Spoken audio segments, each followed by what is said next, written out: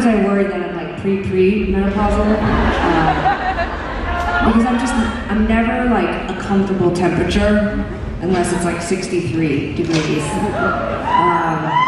Like my whole closet, the sleeves are all gone from all my t-shirts because I feel this part of my body is particularly warm at all times. But I like the way this jacket photographs. So I wore it the first night, and it was cold in the venue, so it worked out great. And then the second night we played in Vegas, and it was really cold in the venue, and so it worked out awesome. And then I just committed. And then now we're like in winter, so the venues are heated, and I'm like just blazing up here. Now I can't take it off because, man, I like the way this looks in photos. So. You know, back when we put out the con, not everyone had a camera and cell phone and smartphone and a social media page, so Sarah was talking about this last night, like, we did not give a shit. Like, we get up on stage and whatever we wore in the band that day, no makeup. We would have gotten our hair cut and then like 7 months had gone by and it just grown out like, and that was like my hairstyle. People did take photos, but they were film photos, and so different, yeah. People would be like, oh my god, I finally got my film developed like 9 years later. And like, oh, I have this one blurry photo of you. And you'd be like, I look pretty good, actually. My skin, it's pretty good. That's definitely something that has changed in 10 years.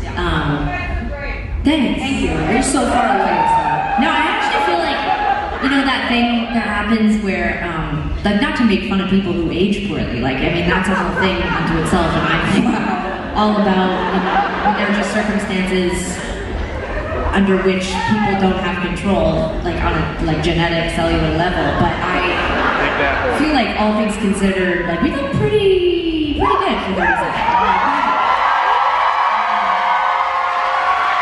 Sometimes, I think everyone does this, but like every tour, I'm like, I am getting off this tour and I'm gonna get ripped. Like I am gonna be the sickest I've ever been. Like after every tour, I always think that I'm gonna do that. And like I'm gonna become, not like ripped like a bodybuilder, like more like a ninja. Like I'm like, wait till people see me in my solo project. And it's just like, is your solo project gonna be alone? Like, yeah, but like are you gonna wear a different kind of outfit? Yeah, I was just, thank you for interrupting. I was actually getting to that. But, so in this other... It's not interrupting to ask questions. I know, but if you just... a little bit. I'm tapped into what the people want. I'm just asking follow-ups. Don't worry, I'm going there. So in this solo project where I'm super ripped like a ninja, I always have some kind of like avant-garde nudity. It's always like...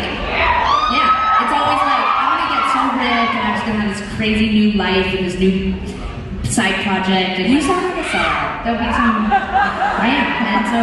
But no, the project is avant-garde. It's like not gonna sell anything, but it'll be like, you know, like some part of my ab will be showing or something, and people will be like, God damn, she is ripped. Like we had no idea how fit she was. You could be that now. I'm pretty fit under here, but it's like, it's gonna be more ninja-like, you know. It's gonna be sort of like effortless, like you know, just like this. Or I just work 8 to 9 hours a day on this. It's not good. Anyways, the music's gonna sound like that, whatever that is. It's gonna sort of be like fit ninja music, and people are gonna be like, yeah, they definitely thought that whole like, you know, it was over. You know, they were almost 40 and they had a good run, and there was a couple of great real peaks for them, and then we were like, what are they gonna do next? And it was like, I could never have imagined that Sarah was gonna come up with like a fit ninja record.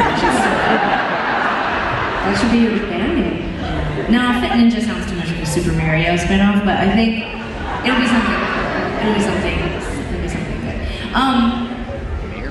So that leads me into something relevant, which is the next song. And this next song was a single off of this record, and it didn't do well. But it goes to show you that it really doesn't make a world of difference if you have a single or not, because what connects with people over time sometimes is unpopular music. And while people like to tell themselves that this record was a very popular record for us, it actually didn't feel that popular at the time. And it has grown, like, it's aged well, like they say. You know, it was sort of like one of those wines that people underestimate, but 10 years later, people start drinking and are like, damn, that tastes great. And this album, while popular with some people, was not that popular with all the people. And so we did not get radio play or a lot of mainstream support. Maybe you should cover it for Fit Ninja. No, I don't want any affiliation with Tegan and Sara. Like, no offense, like the brand is fine, but I want a little fresh stuff, you know? Just something fresh. I have a feeling that a lot of Tegan and Sara fans are going to come to your shows. You know, don't support them. You know what? I want to really work for it. You know, I don't come to me on my like third record as a Fit Ninja. Like, don't start with me on my sort of inaugural sort of like don't just make me really like like wonder what it was all for. If you really love me, if you know anything about me, you know that I prefer that you wait until the third record to support me. It's the only way that I'll really know that you like me or see me, you know? And if you come on board too early, I'm just gonna not believe or trust your love. Sort of a childhood thing. Anyways, this song is called Back in Here.